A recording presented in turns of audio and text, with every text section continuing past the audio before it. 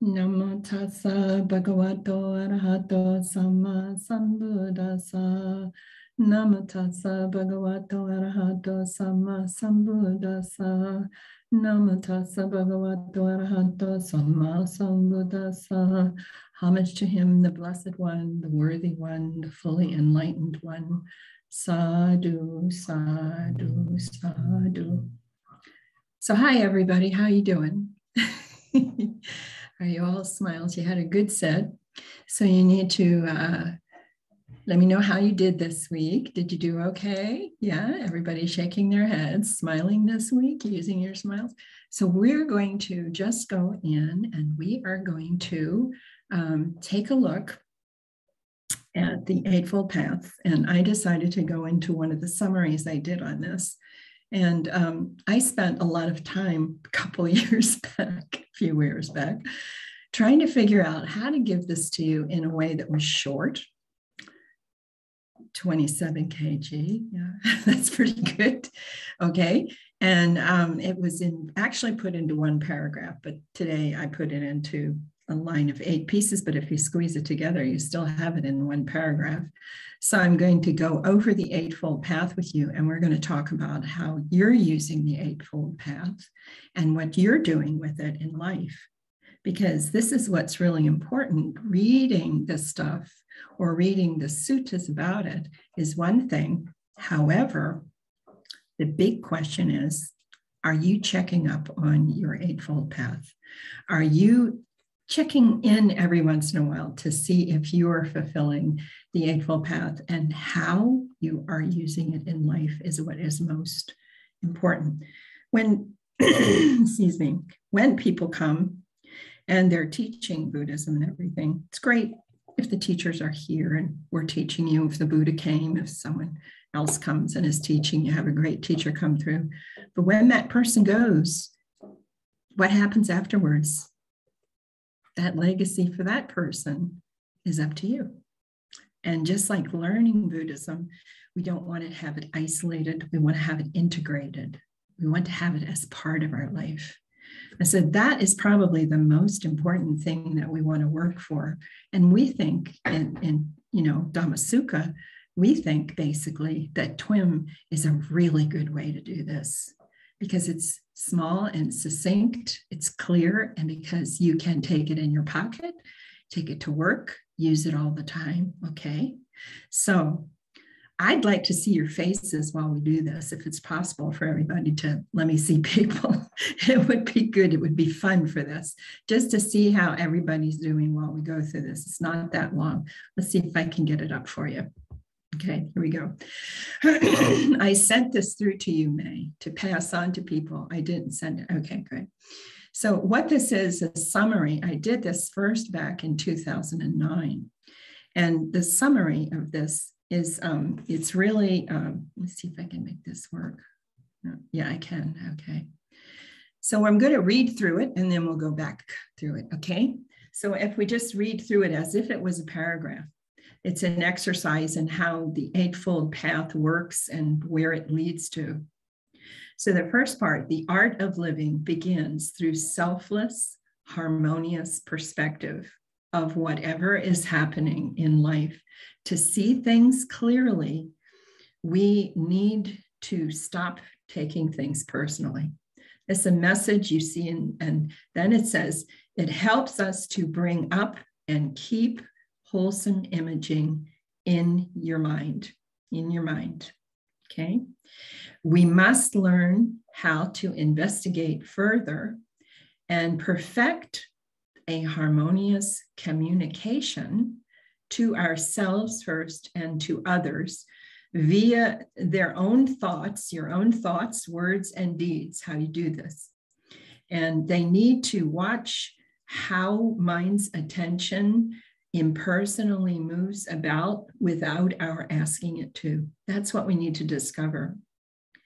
Number 4, we must discover the value of encouraging a more harmonious movement of mind's attention. Okay. The 5th one is by taking things less personally and letting things go more easily, you will reduce stress in life. Tension and stress will, slow down and dissolve and develop a more harmonious lifestyle. Everything we do in life has to do with how we apply ourselves, how we're able to have clear thinking, how we are able to stay in the present time on one event at a time, okay? And so having a harmonious lifestyle, all of these parts of the Eightfold Path are contributing to that. Number 6, as our smile begins to return, we will feel more confident, and we are encouraged to pursue harmonious practice all the time, that the Buddha called right effort. And by establishing this kind of right striving, we are releasing unwholesome tension-filled mind states, and we are relaxing and then smiling, replacing them with more wholesome, calmer mind states. And we are then keeping these going with whatever we are doing. Number 7 is gradually we will notice how all phenomena impersonally arise and pass away. Perfecting this skilled, harmonious observation allows us to notice how to see clearly the true nature of how life works for real. Most people don't get to see this. Most people don't meet this kind of examination of how everything works. And they don't get to go back to nature to see how impersonally it all flows. Okay. Gradually, we will achieve equanimity by balancing a softer, harmonious collectedness of mind, which in turn will lead us to abandoning snap reactions in life and replace these with more peaceful responses instead. There's a lot of study going on by some of the Pali scholars in the last couple of years of getting to this point of understanding where we can just say to the modern day person, what we're doing is showing you how, from the Buddhist perspective, we can take reactions and turn them into more peaceful responses that are dealing with the present time. The entire path is applied by forgiving everything, applying compassion and loving kindness to all that we do in our life. And in essence, we are naturally shifting from war to peace on the smallest scale ourselves, affecting everything to the largest scale, the world. So change happens due to personal experience and clear understanding, and newly applied mental, verbal, and physical actions. See, it was this that led the Bodhisattva through the doorway to peace, and his offering to us includes the promise of an eventual end of all suffering if we very closely follow what he did in his investigation and we repeat it following his guidelines. That's just where it started. Now, I want to go back to the top of this, and I want to show you something. In this particular one, we were making back then, this is like 2007, 2006, 7, 8, like that. We were making a lot of charts and things. And, we want to show you where the old titles and the new titles are sitting, just in case you haven't picked up on it. But the first one is right view. And in order to have right view of things, if you look at the suttas and read them through and understand what they're saying, you're looking for harmony. Everything is looking through harmony. That is what is the most important thing. Instead of disharmony, we're looking for harmony. We're looking for balance. Instead of tension and tightness, we're looking for calm and quietude and, staying in the present time instead of the past or in the future, with the past remorse or lamentation about the past to spending time worrying constantly about what's coming next in the future when the future isn't here yet. It doesn't mean you don't plan for the future. I want to make this perfectly clear. Okay, it doesn't mean you don't sit down in the present time and decide to spend an hour looking at the potential for the future or making plans for the future, laying out a plan for college, laying out a plan for anything. It doesn't mean you don't do that, okay? It just means that you don't constantly drift away at work, thinking and worrying constantly about the future and not functioning in the present time. That's really what it's talking about. Okay, so this one was right view, and all of the parts of right view are fulfilled if we have a harmonious perspective. And the perspective we're talking about that he's emphasizing throughout the text is attempting to experiment personally with life to see whether it's more successful if you take everything as if it's me, it's mine, it's myself, therefore I'm to blame, and it's my burden, and everything you start thinking is happening to me if we think it's all about me. But if we were to turn it around and say simply, what if, and this is how I want you to approach it, not because I tell you or the Buddha tells you even, he wants you to experience by saying, what if I look at it a different way? What if I don't take things personally and immediately get on the defensive in an interaction with people? And instead, I try to look and watch and see what is essential and what is unessential. So this would be talking about right view, and all the parts of right view. You can find a lot of that within certain suttas in the text, and you'll find out what's happening is he's talking about harmony instead of disharmony, and the results of reacting instead of responding. He's showing you what happens to you. Okay, the second one is about harmonious imaging. And I've said wholesome here because I just wanted to really stress this is the wholesome imaging. And today, that can be a real sore spot if we don't carry the right images in our mind during the day. And anything that we're doing, we have to be the only one that can be in charge of what's in our mind all the time. You set this up. And for those who haven't been here before, we have to remember something. The neurocognitive science and everything has proven now, about 12 years ago it was, they proved beyond any shadow of a doubt that the brain is not locked in place. You are not stuck. I think this is fun. Nobody can say to me, but I'm stuck, because you're not stuck anymore, because now we know exactly how you can change your behavioral patterns. And one of the Pali scholars at the University of Peradeniya in Sri Lanka, he did research, and what he came up with was that bhavana usually is translated as development of mind.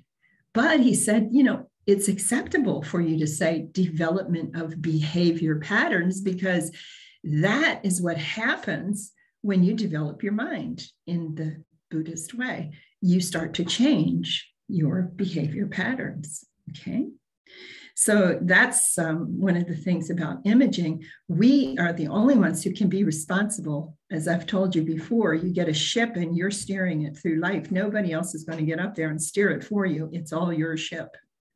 You get to steer, and you're the only one that can steer what's in your mind, what you're going to carry with you.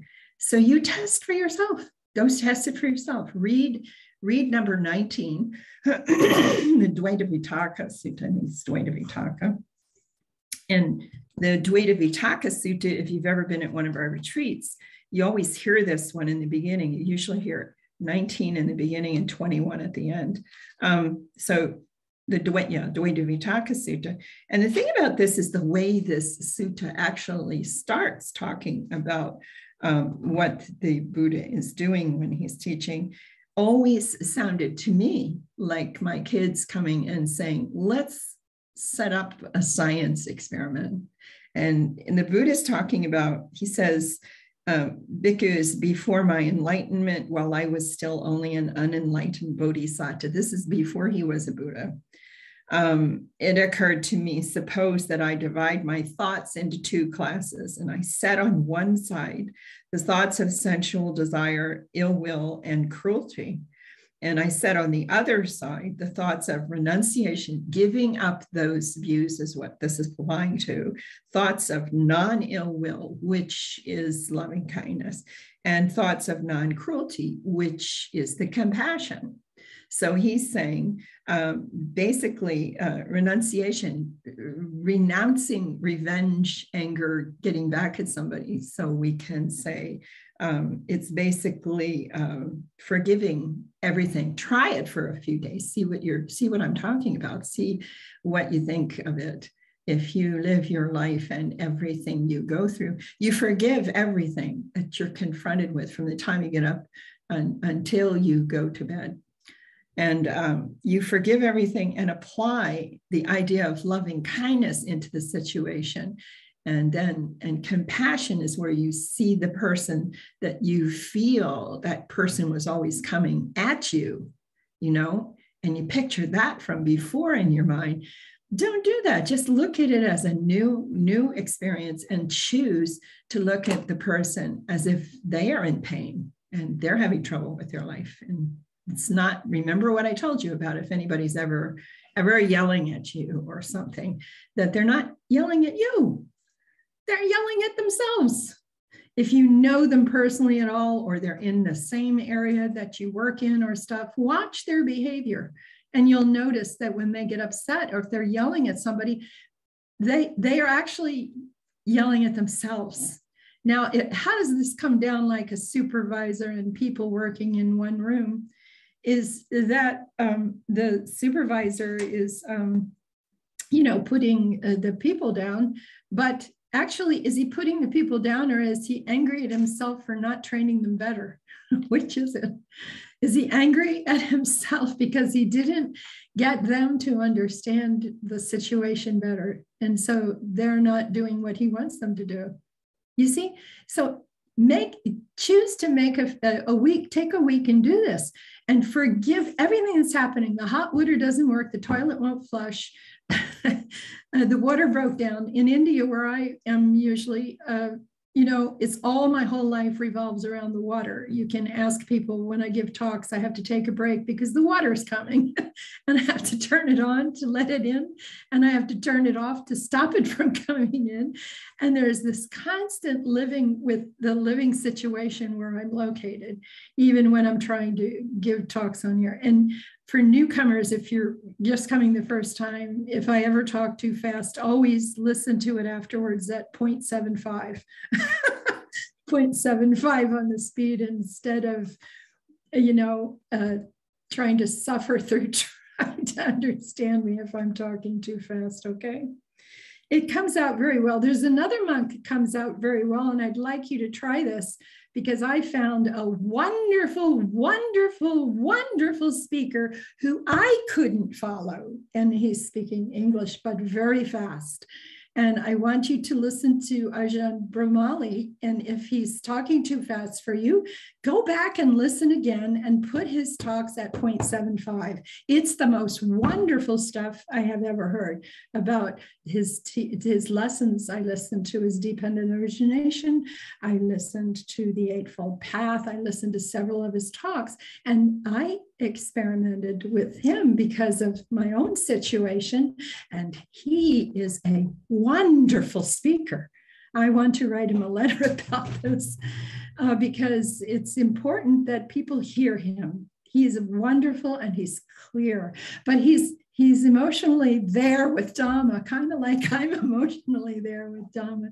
And he goes on very simply, and sometimes people can't catch him. Anyway, in this one, in Dveddhavitakka, it sounds just like he's setting up a science experiment. He talks to the monks and he says, I abided, diligent, ardent, and resolute. And he talks about how it was for him to live over here in the unwholesome side of things. Not you picture him not abiding by the precepts and not keeping the wholesome in his mind all the time. And he talks about how that's difficult for him. It's difficult for other people. It's difficult for everybody, and it doesn't work. And then he talks about how he goes to the other side for the experiment with keeping the precepts with wholesome mind, keeping the Eightfold Path and such. And you know, he's trying to just live in the wholesome, and he talks about how that turns out. So now I'm going to point this out to you. You're not supposed to believe me, and you're not supposed to believe the Buddha.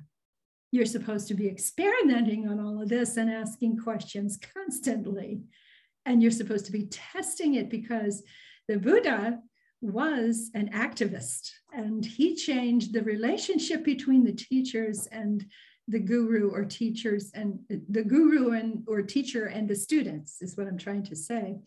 And he demanded of his monks that they practice in a way called knowledge and vision. And knowledge and vision is the foundation stone to move onward to knowledge and wisdom. So you don't just talk about knowledge and wisdom unless you understand how you're going to get there. And if we go back in the texts, we find out that one of the accomplishments, one of the attainments in the middle of your development for your development of meditation and understanding the Dhamma, in the middle of that path is the attainment of knowledge and vision of how things actually work. I'll be darned. Wow. That's true. If that's true, that's something really important. He even told stories in the text about asking monks to leave if they wouldn't practice this way, because he needed you to have direct knowledge to understand what he was teaching. So this is all part of understanding that this path is not a set of commandments. And just like the precepts are not commandments, the precepts are advice. So if you want your car to go the right way, you got to put 5 fluids in it to make the car go, and make it go to the most efficient way the car can drive. You have to put gas, you have to put oil, you have to put brake fluid, you have to put steering fluid, and you have to put transmission fluid. That's 5 liquids into that car, even the newest cars. Okay? If you don't get the car's full ability that you thought you were buying. It doesn't work. Okay? So the human being, just consider us a model of car walking around, and we're given 5 precepts. If we keep the precepts, then we don't have trouble with the hindrances. But if we don't keep the precepts, or we play with the precepts and say, oh, we just use them, those are training precepts. No. They were for life. And the brain works and learns by tapping this way, the same way, and practicing the same exact way every single time. The brain eventually goes into automatic. Yeah. And then automatic, it starts running the cycles of TWIM automatically. Right effort starts occurring. If you've been doing it, that's what it's going to learn. If you don't do this all the time, don't expect it to change your life that much. You see? So retreats were only for the purpose of deep work. And as I've told you before, they didn't have retreats in ancient times. That wasn't happening. It was quite different. There were schools of meditation you went to, and you stayed with them for periods of time, but they didn't have these kinds of retreats we have in modern times.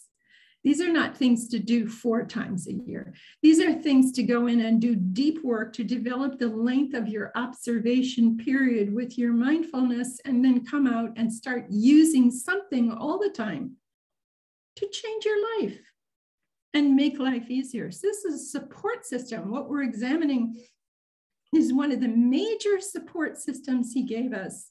So in this one, the second one, let's see, the first one was a harmonious perspective. And so that one was right view. The second one is right thought. And we call it imaging because that's what it is. It's keeping images in your mind, and the images give you impressions of how to live, how to react, how to behave.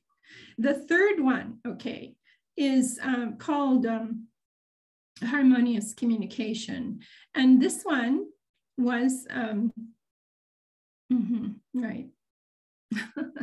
Let's see. This one was harmonious music, pick 'em, right? I'm blacking out here. It's wonderful. By the way, I need to tell you, I'm old. I have people here listening to me. Finding out I was old during COVID was really fun. Nobody ever told me I was old before. And this year I was 73. I'm still trying to figure that out. 7 + 3 is 10. So I still feel all right. 10 years old is not bad. Anyway, in harmonious communication to ourselves and to others, via our thoughts, our words, and our deeds, how do we communicate with ourselves? And how do we communicate with other people is really important. And this is thoughts, let's see, thoughts, words, and deeds. We should also say body language. We all know about this in modern times, body language. So you go and you listen to a teacher and you fold your arms in front of the teacher. Are you hearing anything the teacher says? Or are you arguing against him in your mind, or the person against your mind, if you're sitting there with your arms folded and locked up, or if you sit there and cross your legs? So this crossing your legs and folding your arms in communication when you're listening in school. Oh, in school, in the lecture hall, if you're doing that, you're not hearing what the teacher says. They've done all kinds of research with this. How much can a person remember if they have an open body when they're listening, or if they have a shut down body with their own opinions locked inside? Are they even hearing this? And when we open the person up and put them in the right sitting position without their legs crossed or their arms folded, they start retaining a lot more in school and their grades go up. This is something you don't have to believe me. You can just try it for yourself and see what happens. You know, at business meetings, at all kinds of events where you are, applying this stuff and trying to see how it works. But this communication is not only to other people, it's to ourselves. Do we communicate with ourselves that much? Somebody might say no, but did you, before you went in, make an opinion of yourself and communicate an opinion that was going to come out of yourself in your behavior when you go in the room to talk to other people? Are you making predisposed determinations about what's going to happen in something before you go in there? So this is all about moving and living and walking and talking and everything in the present time, and staying on track and working in the present time. I don't like to say the present moment. You'll learn that about me. The reason I don't like the present moment is because, well, a moment is a part of a second, and a second is part of a minute's part of an hour. And if I had a guy come in to an interview once and tell me he was exhausted from his meditation, I said, well, what did you do? He said, sister, I tried really hard to stay in the present moment. I had my watch on. Oh, I said, I told you to take the watch off. Yeah, but he said I had a second hand and I tried really hard to stay in the present moment. It's impossible, isn't it? Everything's going like that. Everything's moving all the time. So why would you do that? But understanding the principles of the Bhaddekaratta Sutta, it's in Majjhima Nikaya, must be important. Why am I saying that? The only sutta in the Majjhima Nikaya that is repeated four times, very succinctly, is the Bhaddekaratta Sutta. And the lesson in the Bhaddekaratta Sutta, it's 131, 132, 133, and 134. And the message here is a really important message for you to start out with when you're practicing and you're learning about things. Because the message here is about staying in the present time. It's an old message. And I found out in Sri Lanka that from interviewing older monks, meaning in their 90s with translators and talking about things in the Dhamma, they talked to me and they told me when they were young, all of the monks knew this one little poem that is in here, this piece that's in the sutta. They all had to learn it and they all had to teach everyone in the villages about it. Let not a person revive the past or on the future hold his hopes, for the past has been left behind and the future has not been reached. Instead, with insight, let him see each presently arisen state. So that's what you're supposed to be doing, understanding the phenomena arising, existing, and disappearing. Let him know that insight and be sure of it, invincibly and unshakably. How? By direct experience, by knowledge and vision, by seeing it working. Today, the effort must be made. Tomorrow, death may come. Who knows? No bargain with mortality can keep him and his hordes away. It just happens. You don't know when it will happen. But one who dwells thus ardently, relentlessly by day and by night, not sitting day and night,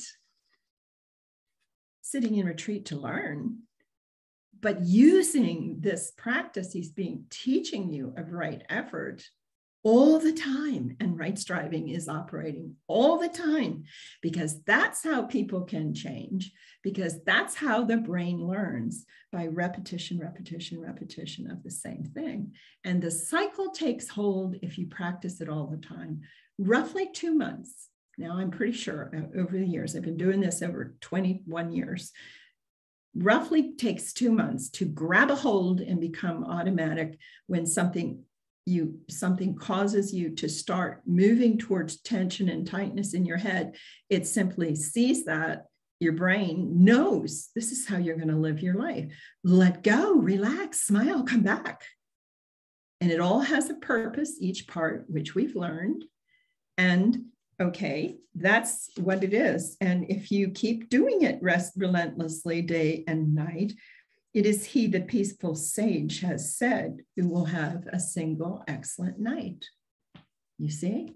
So let's keep going. Okay, that's the imaging and the communication. And the communication, we communicate, remember, with thoughts, with words, with deeds, meaning actions. And the actions are mental, verbal, or physical actions. That's what that's about. We must discover the value of encouraging a more harmonious movement of mind's attention. We have the power to retrain our mind from reactions to responses. We're not stuck. Nobody's stuck, remember. And we learn to change the habitual tendency we have from anger management, from bursting into anger, to forgiving and compassionate space and using loving kindness. If we just keep doing that, you see. We're talking neuroplasticity here. We're talking neuroplasticity. That word means, neural means the brain, and the brain's plasticity means the flexibility of the brain and how the brain can learn. And how it learns is important, because before 12 years ago, we didn't think the brain could change like this. We thought that people could be stuck, and we allowed them to think they could be stuck. You're not stuck. Congratulations. Okay. So now the next one here is, we did communication. One thing about the movement of mind's attention, because we understand how this is all working, we understand we can retrain our mind. And a harmonious movement of mind's attention is, will we let our attention drift into the past, or will we let it drift into the future, or will we stay right here between these two in the present time? And will we learn to do one thing at a time in an excellent way in the present time, instead of getting caught in either direction? That's our practice in life, okay? Okay, the next one is harmonious lifestyle.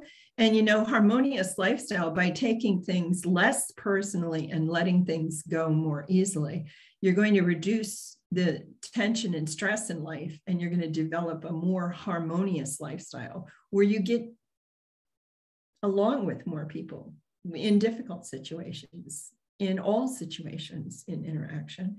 And you can examine, when I say harmonious lifestyle, or right livelihoods will come. This was right livelihood before. Right livelihood is basically, they used to say, don't get involved in any industry that has to do with poisoning or killing in any way, killing or poisoning or war, like don't get involved in making missile guidance systems. Don't commit yourself to doing that, or these kind of things.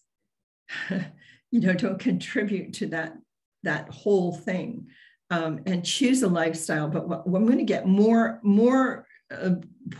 pointed with this and say that what's really important is you develop a lifestyle of living, which includes livelihood. And you won't go into those things they don't want you to go in livelihood that they pointed out. If you're developing something that is space for your development of forgiveness, for compassion, for loving kindness, for the loving kindness, compassion, joy, and equanimity, and you're working with Pat, set yourself up a living, and I mean, this doesn't have to be a big place. It doesn't. I've dealt with people that have very tiny houses and only maybe 2 rooms in the house or 3. They have an outside bathroom. They have 1 tree in a tiny little walled-in area. So around the tree, they put a bench. And if anybody's in the family sitting on the bench with a scarf over their head, no one bothers them. They know they're sitting for a period of time. No one's going to bother them. And if they have a tiny place inside the corner of 1 room where they can have a little altar and they want to do their prayers or any sort of chanting, and the chanting that we believe is the most valuable is the chanting where you're repeating the lessons that we're teaching you here in those chants. In other words, the Anupana and the 2 of them, Analoka and the Panaloka, are the rising of the links, the dependent origination and the passing away, and repeating them until you know them by heart. That's the kind of thing. And the interesting thing about keeping up with the simple puja ceremony, the basic puja ceremony, these are not rituals, okay? These are basic ceremonies you do for particular reasons to remember how the Buddha taught, or the points in this Eightfold Path and things like that. And anything like that is what we put in the chanting book at Dhamma Sutta when we created it, because we wanted you to, if you wanted to do chanting, a lot of monks don't do chanting, okay?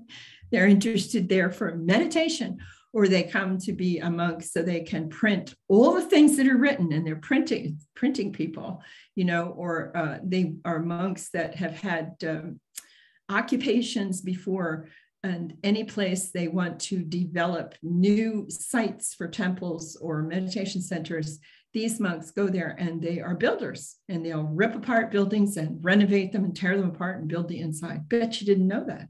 I didn't know these monks would take their outer robes out and off and be bare-chested down and have just their underrobe skirt on and be out there as a carpenter and a plumber and tearing walls apart and everything else. And I met up with that in Florida at Kissimmee Temple, a Thai temple. And this is a very strict tradition of the Thai. This is the Dhamma. It's a very, very strict. And they all worked together to tear down the chain link fence between the temple and the property next door they bought. And they gutted the 3 houses over there and turned them into houses for a meditation, people to come for meditation and things like that. So they're not beside themselves about doing hard work. You see, we have funny impressions today about what monks should be and what monks should not be and everything else, and what we should do and that sort of thing. You see? So we have to open up a little about this, because right today, modern people are not going to take months off to go build temples or attend monks or things like that. Is not happening on a regular basis in the modern development of Buddhism. It's not happening that much. So it's unusual when somebody makes a commitment for a few years to go attend a monk and stuff. So we don't take into consideration what we thought they were and what they actually are. Okay, so here, harmonious lifestyle, I explained that you basically want to have space. So you have time in your schedule to do meditation. And you always have time. If you shift your I have mothers and fathers who get up at 4 o'clock in the morning before the kids get up, and they do their meditation for an hour in the morning, and then they start their day with the kids and the house and everything else. You see, it's up to you if you want to do this or not. Not everybody's going to be meditating as much, but if you manage to meditate one time a day for 30 minutes to an hour, you're in really good shape. And if you meditate before you go to work, you will see there's a change in your drive in traffic and your drive into work and how you deal with people in work. You're going to find it's different. Okay, harmonious practice. The 6, 7, and 8, the 3 down here, 6, 7, and 8 are really important. They are the ones that hit home with tranquil wisdom, insight, meditation. Okay, harmonious practice used to be called right effort. We said what it is. It's a practice, and it has 4 steps. There have been break-off writings about this saying these are 4 separate practices. No, it's very obvious from the Pali scholars I've spoken with that this is one practice with 4 steps.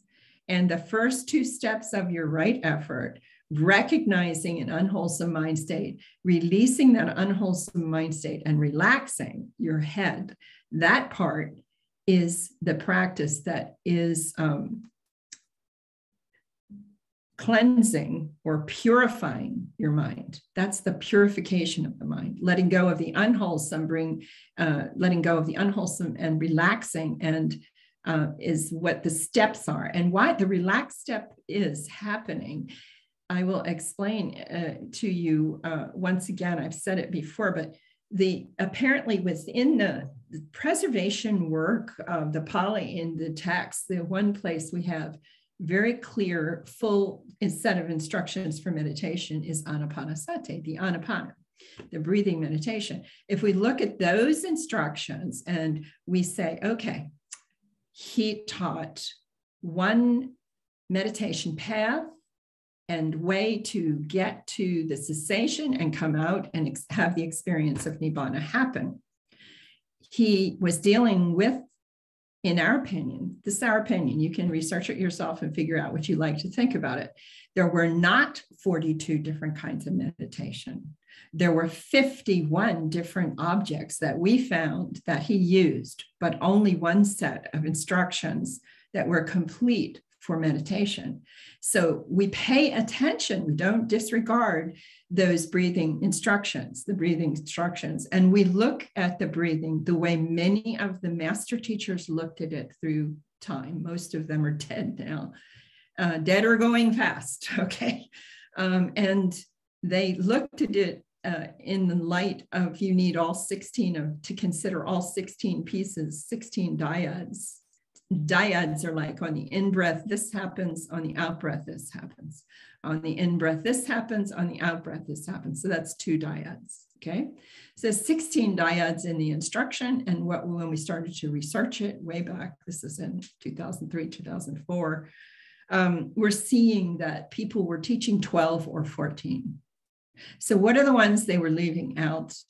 Was on the in-breath, tranquilize the bodily formation, on the out-breath, tranquilize the bodily formation. And then the second one was in the next paragraph, on the in-breath, tranquilize the mental formation, on the out-breath, tranquilize the mental formation. So these 2 things we knew were really, really important. Now you take those 2 things and you remember Nama-Rupa, and Nama-Rupa is like, Rupa is the bodily, the material body, and Rupa is the mental function within that link having to do with human cognition in dependent origination. So if I relax my brain, it affects my body physically. You can practice this and figure it out for yourself.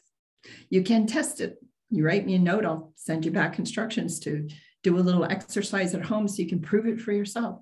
That if you give instruction to your mind to lower your blood pressure, you can lower your blood pressure. Your blood pressure and your heart will go slower. You can change your breathing, and you can slow your breathing down, slow your digestive system down, slow your blood pressure down in relationship to your heart. This is all well known in the medical community. So mind-body connection is a real active thing. So leaving this out of any meditation, you're sort of leaving part of the instructions. You're leaving out a big part of the instruction. So if we relax our mind, we will feel a letting go. And if we're smiling, what is the smile about, Sister Khema?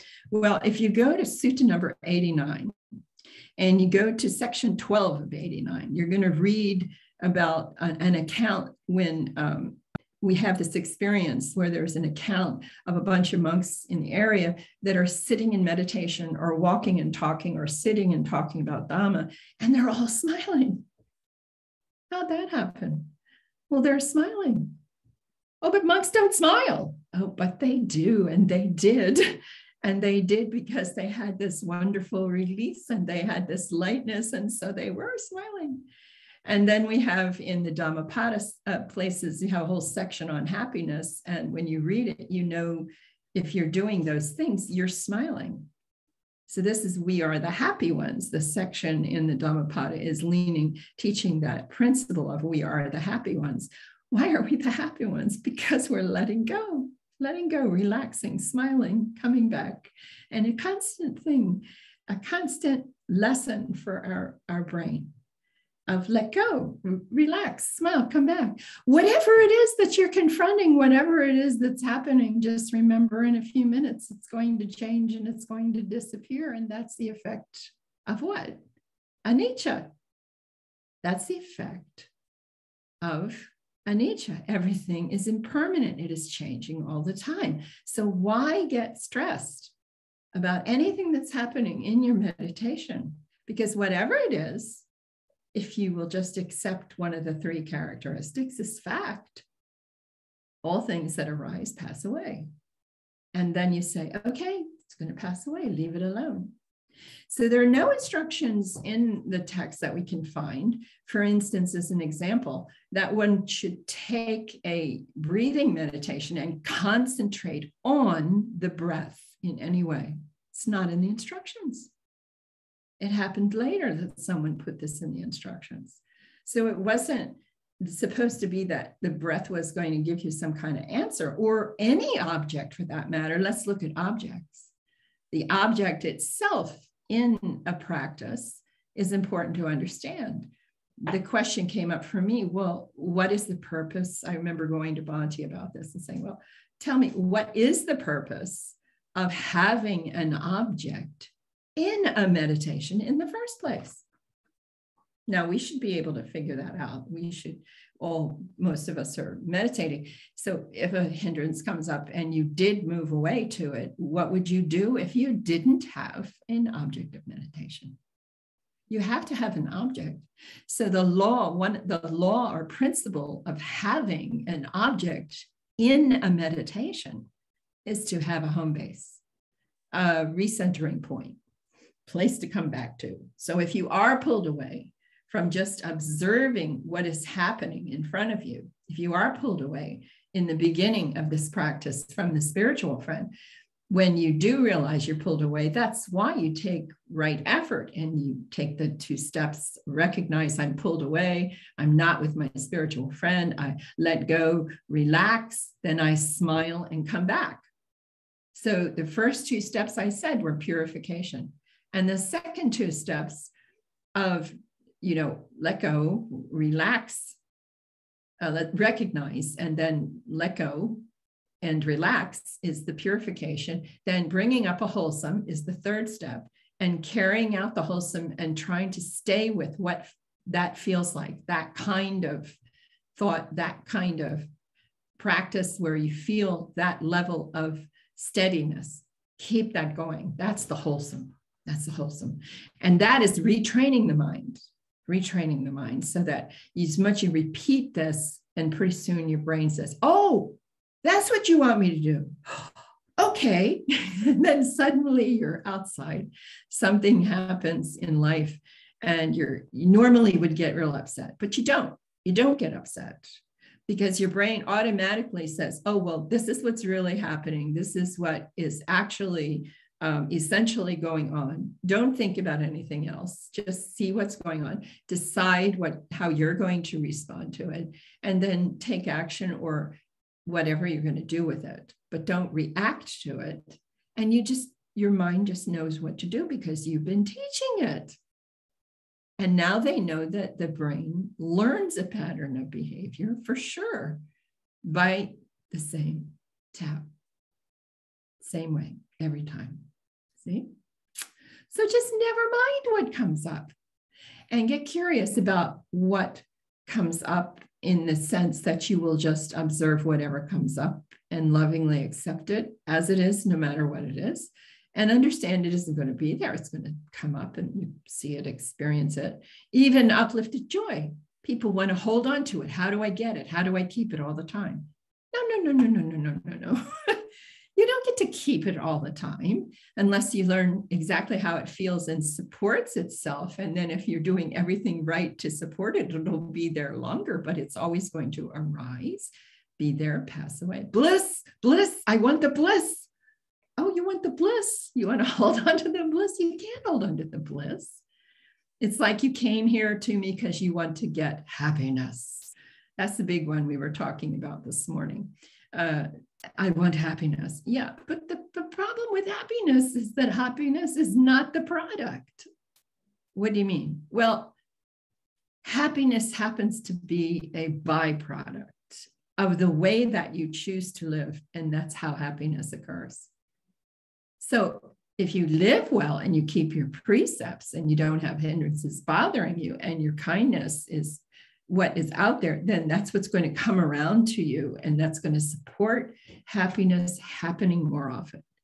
But you have to always remember that it isn't something that you can have as the product. It is a byproduct and affected by whatever's going on. So you can see it really bothers people if something big and awful happens. Everyone's screaming, and I'm standing there looking at it saying, this is happening, okay, and this is the present time, okay? So what exactly precisely is happening? What can I do to help the situation? And I behave differently than other people do with that. And they wonder what's wrong with this person. They're not going crazy. You don't need to go crazy. You need to find out as quickly as possible what is real, what is essential, what is unessential. It's unessential to get crazy. It's just useless and crazy and not be able to help the situation at all. What did you learn? What do you remember? What should you do? Where should you be? How can you help? All that's right there for you if you're steady in your understanding that whatever is happening is momentary and is happening and changing all the time. This is very interesting, this stuff. Okay, that's the harmonious lifestyle, harmonious practice. We're talking about right effort. The 4 steps of right effort are basically: 1, recognize the unwholesome mind state in your mind. Number 2, let go of release the unwholesome mind state and relax the head. Then number 3, bring up a wholesome mind state, which the fastest way to do that is to counter it with a smile. Smiling opens your frontal part of the 2 parts of your brain just slightly and loosens up where the pineal gland is located, allows the endorphins or dopamine to flow just a tiny bit, and you feel uplifted and secure. That's what that is. And then you keep that going and keep producing more types of mindsets like that feel the same, that are these supportive mind states that are getting more and more balanced as you practice, because you're understanding how precisely this works. So this one is the one about the practice and the right effort. Okay. Next one here was harmonious observation. We called it mindfulness before, right mindfulness. We want to express it clearly to let you really understand that this is a harmonious form of observation in Buddhist meditation. We don't have to get real loose about this. What are you observing? You are observing the origination, the disappearance, the gratification, how you get, that means how you get involved with it emotionally or otherwise, the danger of it, which is that these things that come up in your mind can pull you away from the present time or from the observation you're doing in your meditation. So the origination of the phenomena, the disappearance of it, how it works, the gratification, the danger, and the best one, the escape, which was the practice we just looked at, to immediately assert the cycle of the practice point. So this harmonious observation, they called right mindfulness. We stress this observation point to you because it's not the sort of sterile, what you call secular version of mindfulness.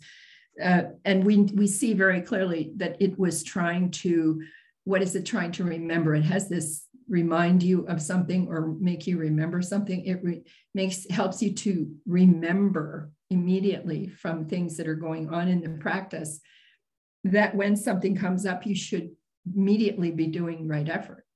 And so when right effort is picked up and it's going automatically, it becomes right striving. And the right striving and right effort are related to each other in the texts. It's the same paragraph for each one explaining what it is. It's identical. So why does that happen? Well, I finally gave in to the idea that right effort is while you're learning to do it, and right striving is when it's happening automatically, because you also have in the 37 requisites of enlightenment, you also have a place where you have 5 faculties, and then you have 5 powers. And it's clear to everyone, most teachers will understand this, and they do tell you right away that the reason those are in there twice, the same exact one, it's, let's see, faith, energy, mindfulness, concentration, and wisdom are in there twice in 2 groups. Why? Well, you're learning it and learning to apply it here. And then when it's happening automatically, they're balanced. These are balancing by themselves, these 5 pieces. Okay, like I have 5 fingers. They're going like this all the time when you're learning them, like in a computer thing going up and down. And all of a sudden they get very perfectly together. They become 5 powers. So I looked at that, and we looked in the text in several different directions. We figured out, this seems to be what's happening with right effort and right striving, because wherever we go in the text, we find the same 2 paragraphs that is explaining it. There's no difference. Just sometimes the situations are slightly different, but it seems like that's what it is. You have to think about that for yourself. Okay, so here we have the 7th one is your harmonious observation, and you're always trying to sharpen your mindfulness. What does it mean to sharpen your mindfulness? To be able to sit longer for the purpose of seeing how things arise and exist and then pass away. And when you first hear the Anupada Sutta, Jima Nikaya number 111, which is Sariputta's experience, and that's a description of the tranquil wisdom insight meditation path, what happened for him, is what we can learn to follow. And when it is totally possible to see things happening one by one as they occurred if you are very still and you understand none of the hindrances that come up are important at all. So you're just letting them go. You're increasing your time and interest and energy, and mindfulness is all being applied to simply watching to see what happens next.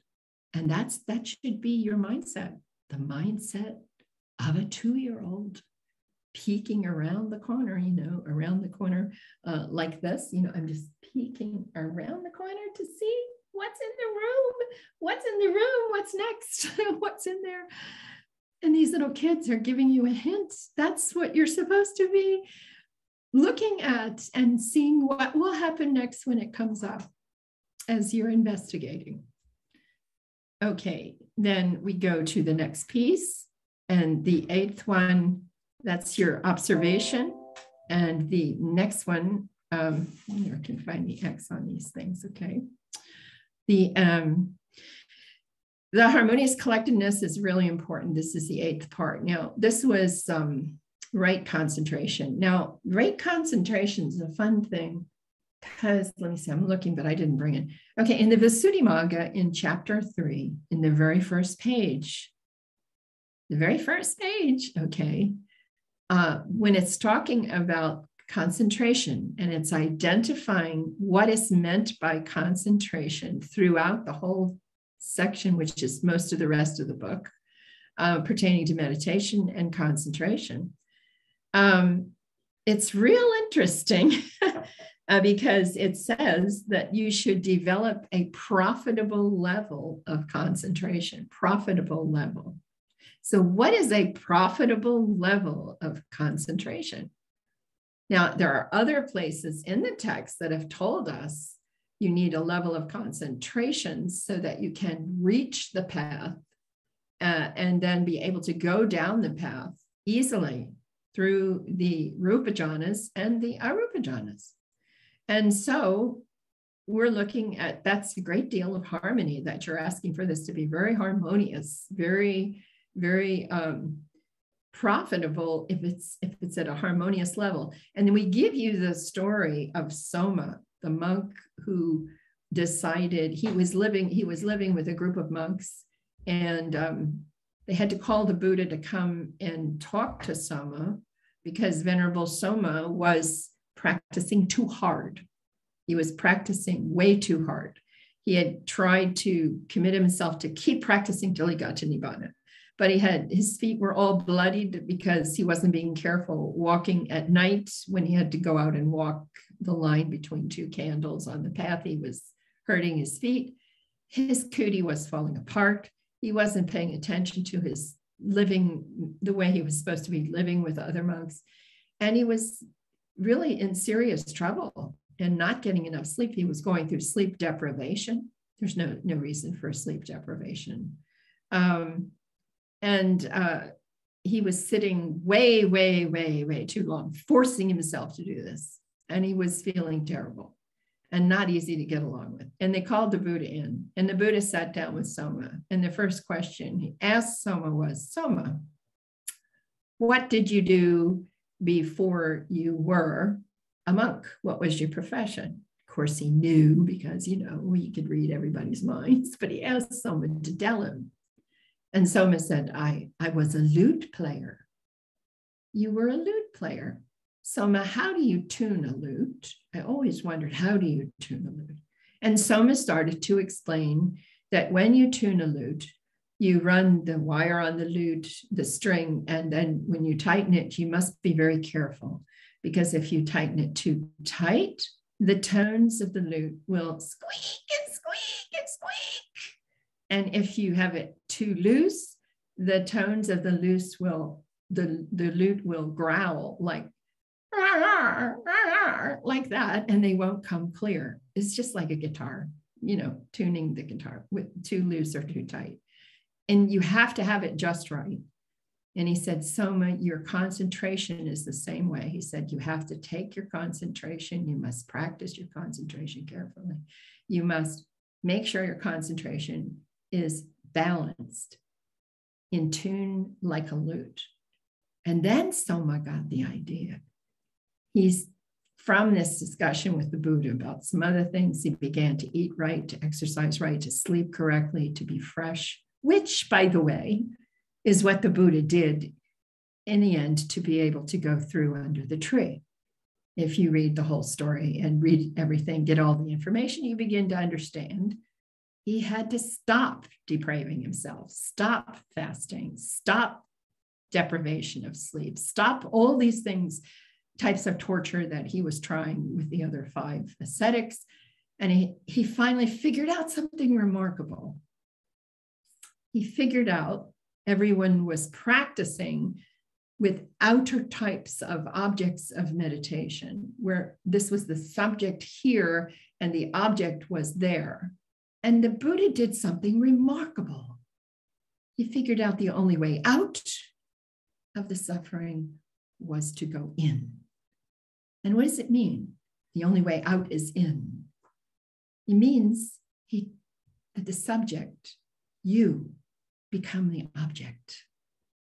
Why did it happen? Because he understood, he began to understand enough about mind as the forerunner of all states, mind, matter, they. And everything in our body is operated from a control center in here somewhere, and they're all watching out the eyes, everything that's going on. All these little people are inside the control center, and you have to understand that control center and reconnect the communication system in your body and mind connection.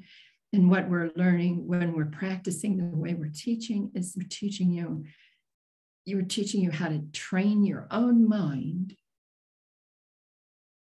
to respond to your intentions. When you lean, how to work that way. When you lean this way, how to go that way. This is a remarkable thing he did, totally against everything that was going on in meditation at the time. And part of the discovery was he didn't have to use a heavy meditation. He didn't have to fight with any hindrances. And he had many. And later he explains to the monks all the hindrances in the Majjhima Nikaya. There are at least 9 or 11 suttas pointing to him, explaining to them, I tried this, it didn't work. I tried this, it didn't work. Don't do this, it didn't work. Don't do this, it didn't work. And then I remembered something and it brought back a memory. Maybe I don't have to work so hard. Maybe I can remember anicca, that when they arise, they'll pass away, and maybe I should just leave them alone. Later on, he understands that the nutriment for the hindrances themselves was his personal attention on them. And he starts to point out to the monks, no obstacle can ever become a hindrance. It can never become an obstruction, a distraction, big deal, unless I engage it. He told them. And if you remember that statement alone, that is in Sutta number 22 in section 10, if you know that one thing, no obstacle can become an obstruction in your mind unless you pay personal attention to it. That's a big order. Do not engage the hindrance. Do not engage. This is what he told them. Just abandon them. Abandon them, and he is teaching them. Then they become destroyed, annihilated, eradicated, suffocated, suppressed, subdued, and all the rest of the things people tell you. You don't have to do that to them. Relax, smile, let them go. They're going to disappear anyway if you don't pay attention to them, because they won't have any food anymore. So you're going to wreck the supply route for them to come and bother you. They're going to stop bothering you. But people are still out here 2,500 years later, struggling like crazy with them, thinking they have to make them stop. But there is a problem with that, isn't there? Because we're trying to teach you to shift from atta perspective to anatta perspective, not take things personally, but take everything impersonally.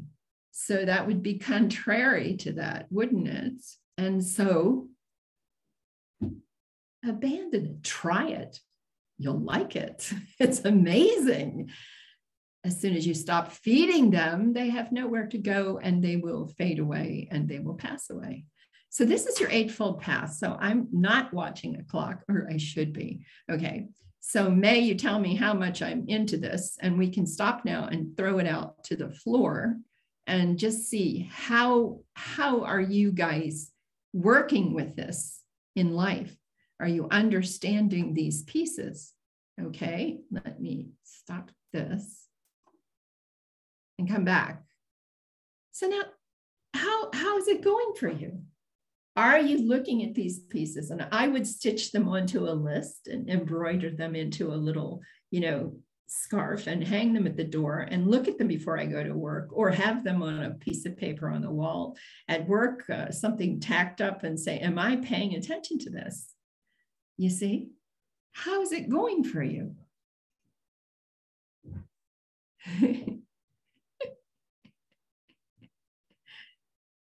where are you going with these Eightfold Path? Are you using them? How are you doing, T? Are you using them? Yes, yes. Good. Good, good. Yeah? And you can see how they work. Yeah? That's good. I'm glad. Sarah, how are you doing? Oh, Q. Hi. Okay. How is it going? Oops, you're on mute. Oh, now I see. Okay, now you're open.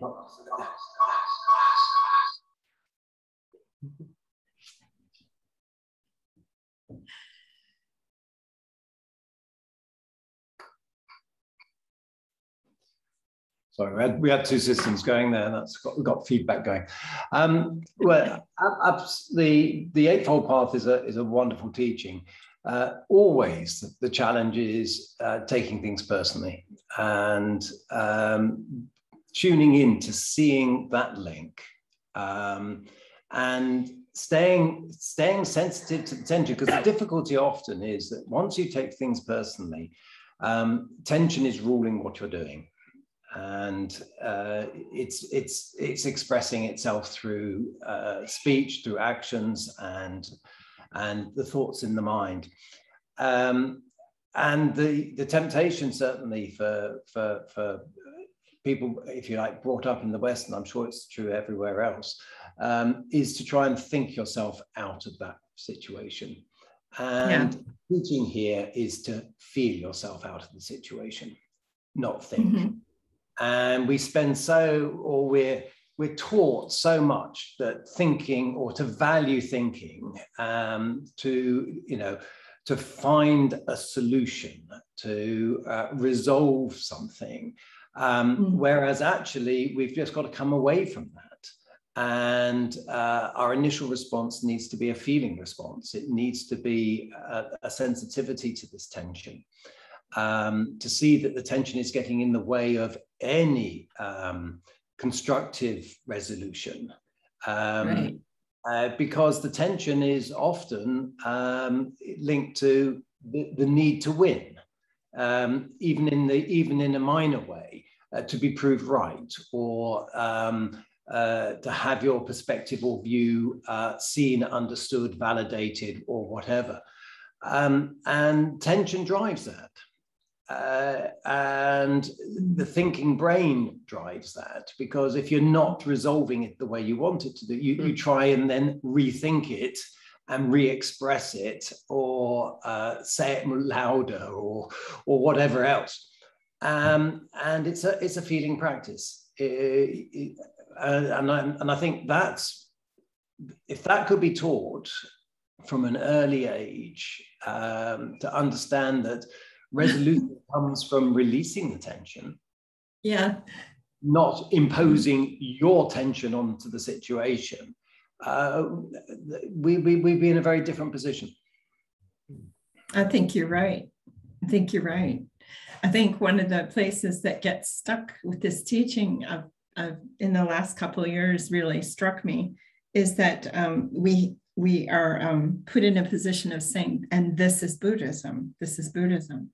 But I think the Dalai Lama spoke about this once, and he basically said, everybody should spend some time understanding the teaching of the Buddha. And someone said, why? Because no matter what religion you are, it makes no difference. No. Because this will make you a better whatever you are. This is an accidental religion. It's big, isn't it? It's a teaching of the human condition. Yeah, it's the human condition, and it certainly is a teaching of human cognition and the human condition and how it all works. Yeah. And what we see are the beautiful changes in people that are happening, the beautiful behavioral changes that are happening, and improvements for them in life by simply practicing this way, this doorway the Brahma Viharas gives you. And the Brahma Viharas has this functional fix that's automatically happening. So when you're practicing loving kindness, there's no thoughts of ill will in your mind. And when you're working on compassion, there's no thoughts of cruelty. And when it's impossible, if you're really working in the direction of compassion, for cruelty to come up. And this whole thing is like an automatic bonus. And the joy is canceling out discontent. And the equanimity is finally wiping clean the aversion to anything, because you're training yourself to see things as they actually are in their basic sense in the present time, without any additional stuff. So it's bound to improve the human condition. I agree with you 100%. Yeah. Hmm? But it's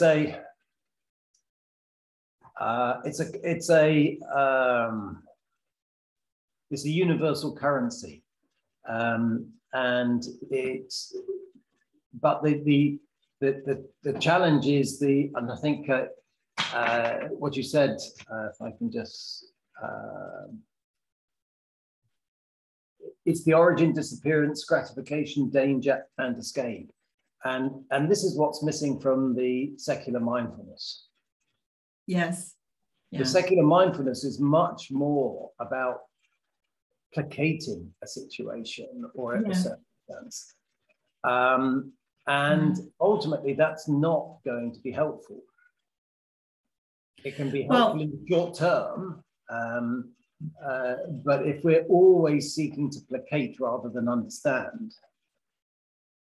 if we're not going to see the underlying structure behind the process, it can become a practice of appeasement. Yep. And that's just not what the Buddha is teaching. No, he wasn't. He was actually teaching an actual change. It's like one thing Bhante used to say all the time is, don't come to this practice, don't come to the real Buddhism at all, unless you really intend to change. Don't do it. Because it was designed to change the person. And many people, we live in this time of patchwork. I always say this, if you look at, oh my goodness, we're not going to go into politics, but, if you look at the world situation, we tend to see the struggle of every country in the world. We have to patch. But no one wants to look at how things actually work. I always have this statement that gets young people upset sometimes. I say, when they doing this peace conference, encourage them to open up with at least 1 or 2 days understanding how war happens and just talking about war. Because they don't understand how war works. Well, then how can they ever have peace? And that's like, if you don't understand how a bike works, please don't go on a 100-mile bike ride. You have to understand everything that's working on that bike before you do that. You're a fool if you don't. Really long biking. The same thing with almost anything. You don't get a sailboat unless you really know how to use that sailboat and take it out in the ocean instead of the bay, or try to go to the other continent with no knowledge about how everything works before you leave. You can't do this. And we seem to be struggling very hard and so wrapped up in our greed and our competition and our the greed and aversion and hatred and competition and everything, constant, that we forget we need to know the basics of everything first. The other thing that I think is important, bringing mindfulness or secular mindfulness into business is something that's become extremely popular in certain areas. But what I feel is misunderstood is that mindfulness is a process of transformation. It is a process of change. And so an organization needs to understand that if they're going to bring mindfulness in, they need to embrace the change that it will promote. And if they don't embrace the change that it will promote, or if it's taught in a particular way, you're simply going to be teaching appeasement.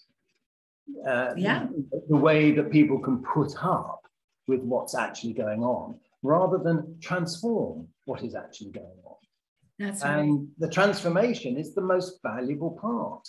And yet you see it time and time described when people describe the benefits of it, it's how people can manage stress more easily.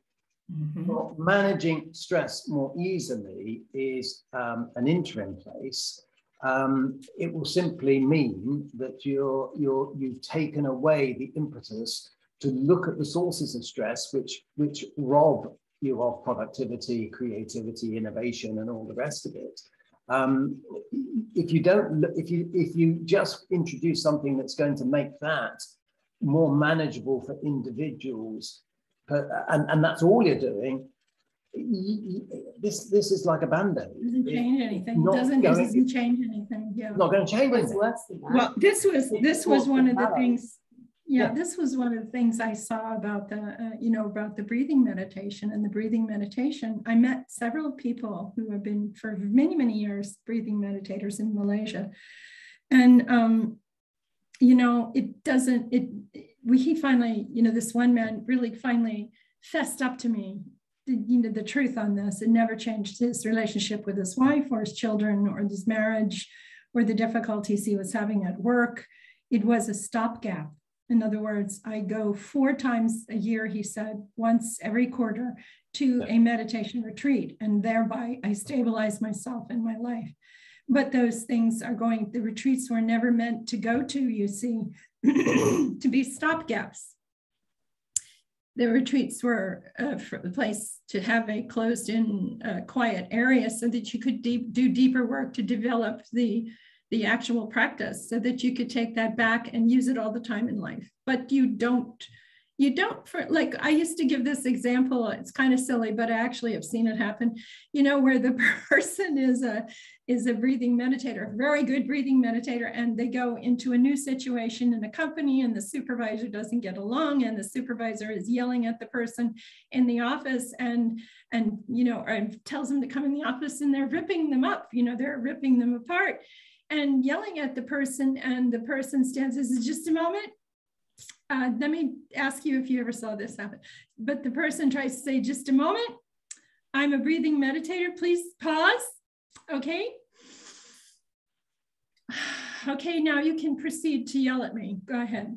Have you seen a situation in an office where somebody could do this? Come on, tell me the truth. Have you seen anybody get through a situation like that where that's what they use it for? Come on, tell me. I'm just asking you, basically speaking and living life. Do you know anybody who solves it that way? Says this to a policeman or says it to somebody and says, just a minute, I'm a breathing meditator. Buddho. Okay, now you can continue yelling at me. Buddho. He just doesn't know. No.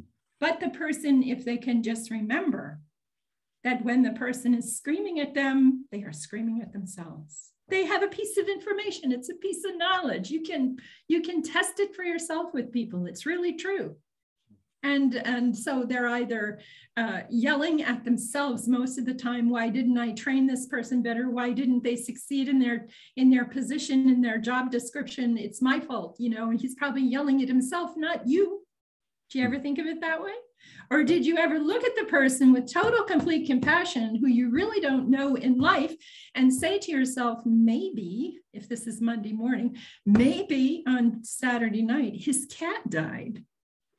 Maybe he's really upset and he just needs to take it out on somebody because somebody hit his cat or his dog. You don't know who these people are. You think you do, but you don't know. So I'm saying bring it down into life situations, you see? Yeah. I agree with that, and that's a very useful way of re-establishing balance in the present moment. But also what I've found in organizations is that if you introduce mindfulness, then you bring a level of awareness to people, or yes, you're inviting them to bring a level of awareness where they'll see what are, if you like, structural inconsistencies for a more balanced way of working.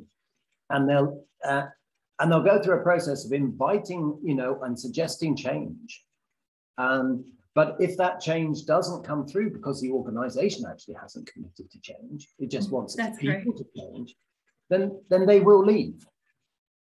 Because the mindfulness has given them the awareness to see that, this is what I'm responsible for and I can change. This is what the organization's responsible for, which I can't change. Mm-hmm. And if the imbalance is such that, then the mindfulness gives them the awareness to say, this is not what I need to do. Yeah. It's true. Everything you're saying is really good. It's true. Yeah. So anybody else got questions on this? Or how to use these pieces? I've got a question. Sure. Bhante used to say that the whole Eightfold Path is held within the smile. Do you remember yeah, you want that? You want that? Yeah, do you mind just unpacking that? No, I do. I can pull it up for you if you want it. I have it. Wait a second. Let me do this. Just a second. I have to go get it. I was going to put that in here. I was going to add it and I didn't. Let's see. Foundation.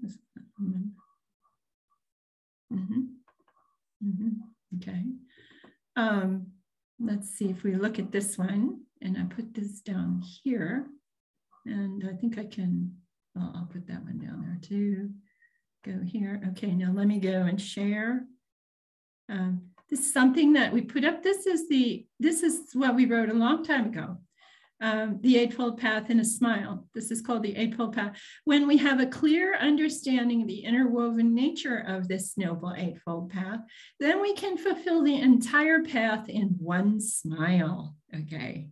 So right view is practiced as harmonious perspective, and living through a more impersonal perspective is a major key to living a happy life. You lighten up and don't take things personally. You let go more often and you keep smiling. So this is the smile. Right thought is practiced through harmonious imaging, meaning bringing up an image of smiling and laughing, which lightens the mind and sharpens awareness for a clearer mindfulness, a sharper awareness of watching and not taking things personally, supporting wholesome thoughts, okay? And then, let's see. Right speech is practiced by harmonious communication, smiling, lightly laughing, and just you're laughing internally at how you're taking things too serious is what this means, which some people don't seem to understand. We're not saying just walk around laughing at life, but when you're smiling, you're keeping your practice light for success. And this is a communication with yourself that is so important, especially communication with mind, your speech, and body language. It's really important. So right action is practiced by harmonious movement, which has to do with mindful observation in the example of remembering to notice the impersonal movements of mind's attention, how it does things without you telling it to, okay? And then applying right effort, the 6 R's, to direct mind away from unwholesome mind states into wholesome mind states, and keeping your smiling with a light mind going as much as possible, keeping your inner smile alive as well. Because if you're not taking things so personally, you start keeping something in your mind. You keep a lighter view of life and impersonal observation to see what essentially is really going on in life. Right livelihood is practiced as harmonious lifestyle, which has to do with developing a new habit of smiling and gently laughing during your daily life. And this is like you're in a traffic jam and just everybody's beeping their horn, and you used to get really angry and you start laughing at yourself for being upset with these thousands of cars around you on the LA freeway, and you start just thinking this is all really silly. Why am I upset? Look at these people. You start looking at why would anybody in India, there was a 15-mile truck backup, 15 kilometers long. because of a bridge that had to be opened one lane at a time while they're building the new bridge. And people would actually beep their horns. And I'm trying to figure out, why would anybody beep their horn in a 15-kilometer long, pile up thing? Why would anybody expect anybody to be able to do anything about it? But the guy is sitting there going beep, beep, beep, This is about letting things go more easily. All of this is about each one of these is sort of about an impersonal approach instead of a personal approach, and getting your gander up about everything, developing patience and compassion for others, also setting up a lifestyle to support yourself that's like that, And then right effort is the 4 steps of right effort. We don't need to go through these, but it's telling you seeing mind caught by an unwholesome thought or feeling, letting go of the unwholesome thought, feeling, relaxing, smiling, and laughing at being caught. Laughing at yourself is what this is. It's not laughing at the world. It's laughing at yourself that you can't, that you have to retrain yourself to take something impersonally for a day. It's not easy, because you're used to taking stuff and reacting, to redirecting this lighter mind back to wholesome objects like metta by smiling, and keeping that metta smile and going, and keeping an impersonal perspective going. And right mindfulness is practice as harmonious observation, noticing the nature of mind's attention when it's light and smiling versus when there's tension arising in the mind and getting heavier and serious and pulled down. Noticing when you are caught by this and remembering what to do. And then the concentration, I already explained to you, is a precise level of light concentration, collected or unified mind that keeps the practice running smoothly. And mind is alert, calm, and composed. It's able to stay with the moment or the task in life. And I'd like to change these, get rid of moments and just say present time things, without distractions or heaviness arising to pull it away. So you're smiling and laughing more easily in life. This is not saying smiling and laughing more easily at life. It is saying smiling and laughing at yourself for getting so uptight and letting go. Now, I will tell you one quick story. I had a Sri Lankan class of 12 women, and they give them the assignment of going out home and using the Eightfold Path. And they came back for the Saturday class and sat down, and many of them said, I just didn't have time to practice. Another one would say, well, I managed to pay attention to it a couple times. And another one would say, well, I managed to use these 2 parts once and then another time. And I'm listening to each one of them. And the last woman, when it was her turn, she's sitting there shaking her head. She says, I don't know. I was working so hard last week. I'm a customer service representative for a department store. I'm the one that takes all the return items and has to deal with people all day long like that. You see? And she says, so I said, oh, customer service. And then I was playing with her. I said, did you smile? She said, oh, I have to smile all the time. And so I took her through each part of the Eightfold Path. And I asked her, when you were smiling, was this what you were doing? Well, yeah, I had to have the right perspective. I had to keep an impersonal perspective because I really don't like doing this, but I'm doing it all day long. And then I said, what were you carrying good images in your mind? I had to keep good images in my mind of these people, even if they were right in my face, and she told me each thing, each of the 8 pieces. And then I said, was your communication good with these people? Oh, my communication had to be kind because I wanted them to come back to this store again. See, she had an answer for each one. And I had to be smart. She showed me the whole entire path. And I said, congratulations, you're the one that wins the prize for today. You did it all day long, every day last week. And she went, oh, I practice the Eightfold Path. She even has a place at home. When she goes home, everybody has to leave her alone if she's all, uptight. But she said, I try really hard to hang my coat at the door. And when I hang my coat and put my bag down, I pretend that I'm putting the job down and everything that happened that day is in the bag. And she said, I just keep smiling. And then I have a great time with my husband and my kids. You see what she did? She lived that whole Eightfold Path in her job. You see what happened? So this is what he means. And she didn't think she had a job that would give her any time at all to practice the Eightfold Path.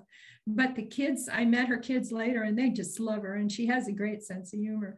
And she didn't realize she had such a sense of humor until she went through my class. And then she got going. She began to understand, I'm applying this stuff, you see. And it was really good. It was very good. That's what you mean, right? Yeah. Using it and living it and laughing at anybody who isn't living it to yourself. You know, because you have this power where you can just change this whole thing, you know. Like when I was driving by the truck in India in our car, I looked over and the driver was exasperated. I said, don't be upset. At least you're not under that truck having a baby. They were under the truck living there for like 2 or 3 days, these people, and the woman had her baby under the truck. You know, I said, we're in a car, we have air conditioning. Come on, everybody smile, no matter how backed up we are. And you have to have a sense of humor to even attempt to live in India beyond a 4-day visit on a tourist thing or something. I've been there 5 years. I don't know how, you know, but I've been there 5 years. Yeah. So anything else, Perry? There was another one around, I think I've seen you write it in the forums around when you're at work, you smile into the task as opposed to having metta as the object of meditation. Is that correct? Oh, sure. Yeah, we're practicing metta in your practice to learn how the metta feels, how it works, how you can move it. And the metta has a frequency. So we're teaching you how to shine, and then this shines out of you at a frequency. There's some books written about that. And so when you go to work, one woman said, well, how can I put metta into working on the computer to get this, the RFP ready to present to the people for the company I'm working with? They need to get the contract. How can I be happy that I have to be here almost 11 more hours to do this? And I said, well, it's up to you. I mean, you can hate every minute of it if you want to, or you can just keep light and keep doing this and take your breaks. And she knows how to do power sits. I said, you know how to do power sits. Go hide in the closet for 10 or 12 minutes and you got 2 hours of sleep, and then come back and do it again. She's learned how to do her power sits. And you determine what your mindset is going to be. If you hate doing something, you're going to make more mistakes on the computer. You're going to have a lot more time to check everything, spelling, grammar, everything. Yeah, May's shaking her head over there. She knows, I know too. You know, if you decide I have to get this done and you go in, you just say, this is the task. And we're not going to say it's like it was there. And we're not going to say it could be like this here. We're going to say we're in the task, and let's use all the knowledge we have about being here now and only here now. Now, if you're a sports person, Perry, if you're into sports, you know, Shitsitsanitsan and flow, you know about flow in the gym. I know about flow, yeah. Yeah, you get into flow. Well, that's what I'm teaching you. I'm teaching you to get in flow with loving kindness and to use compassion and loving kindness and start smiling and laughing at the fact that you have a ways to go, you see? Yeah.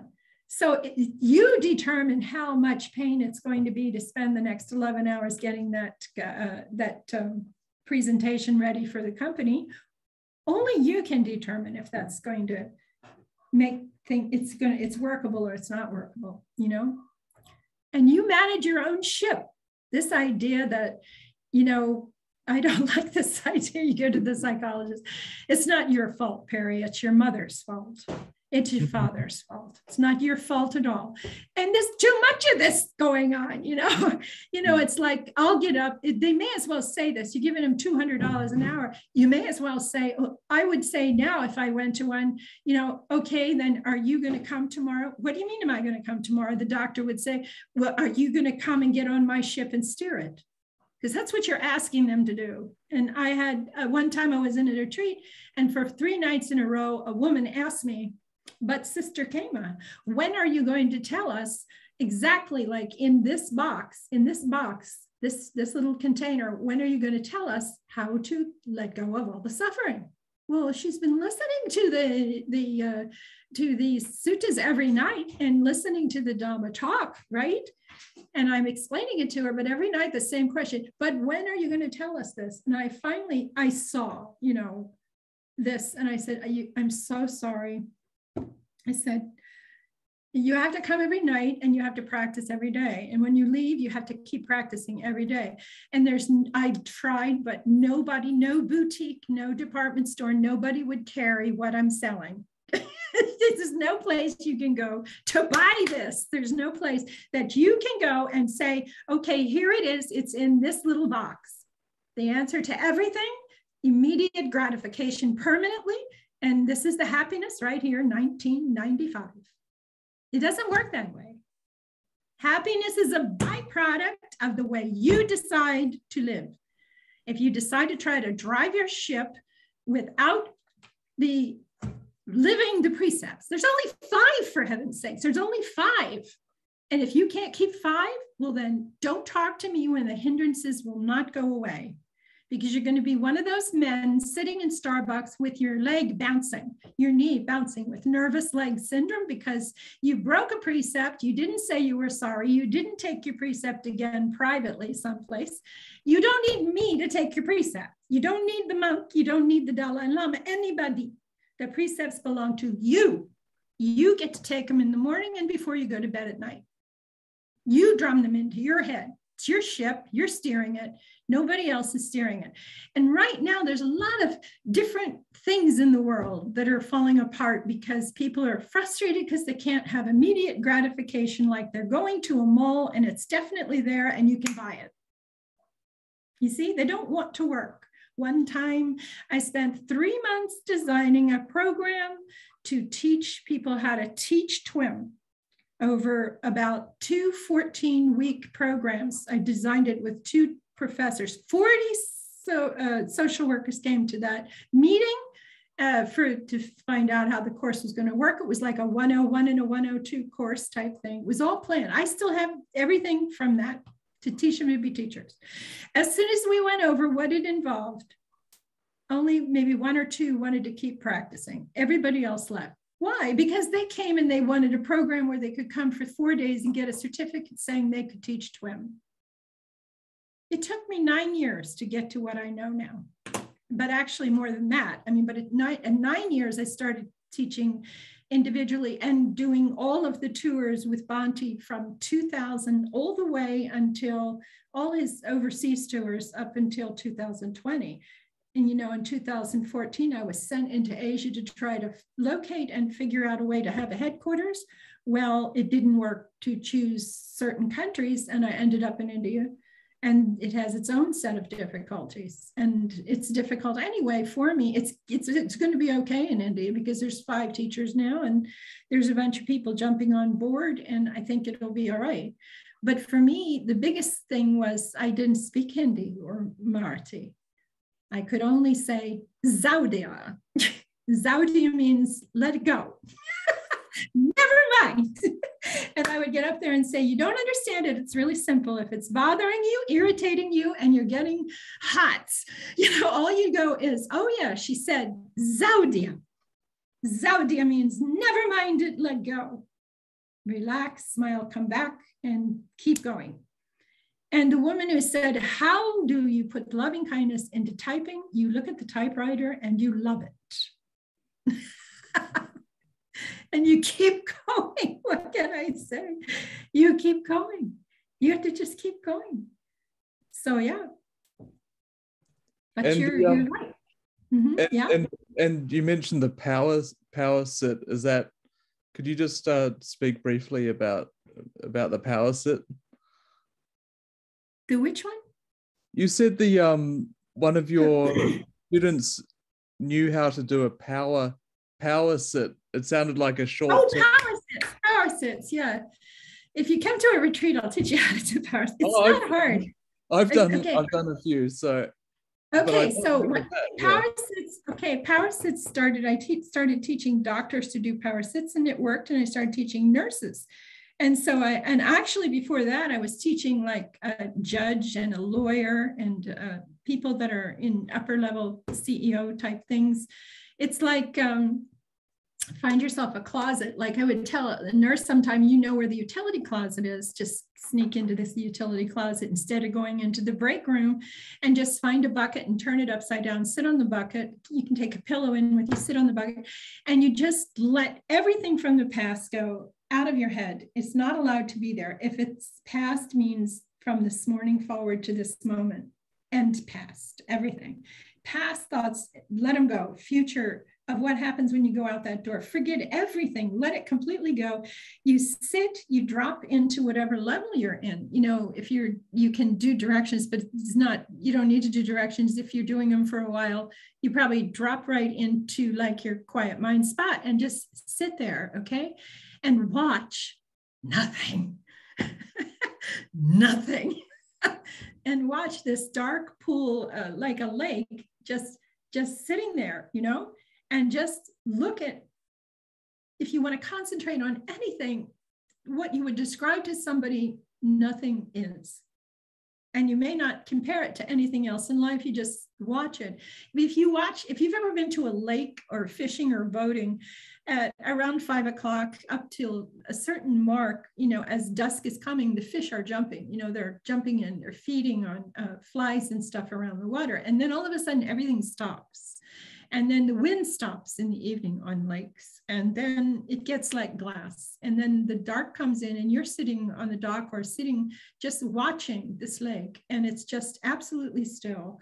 So all you're watching for are tiny little wiggles in there, and you're just letting go of absolutely everything in your body. You're not scanning, that's too busy, but you're just saying to yourself, I will sit for 10 minutes and I will sit on emptiness and just on nothingness. Or you say, you can, if you like, in infinite space, and you've done it a few times. If you've done determinations, if anybody showed you the basic terminations, you can say, I'm going to sit for 10 minutes in infinite space. I happen to really like infinite space because it feels like you're not there. And I'm used to it. Doesn't shake me up at all. Everything goes away, and you think everything is completely moving away from me. And you empty out and you keep smiling at infinite space, and you think, wow, how nice. Yeah.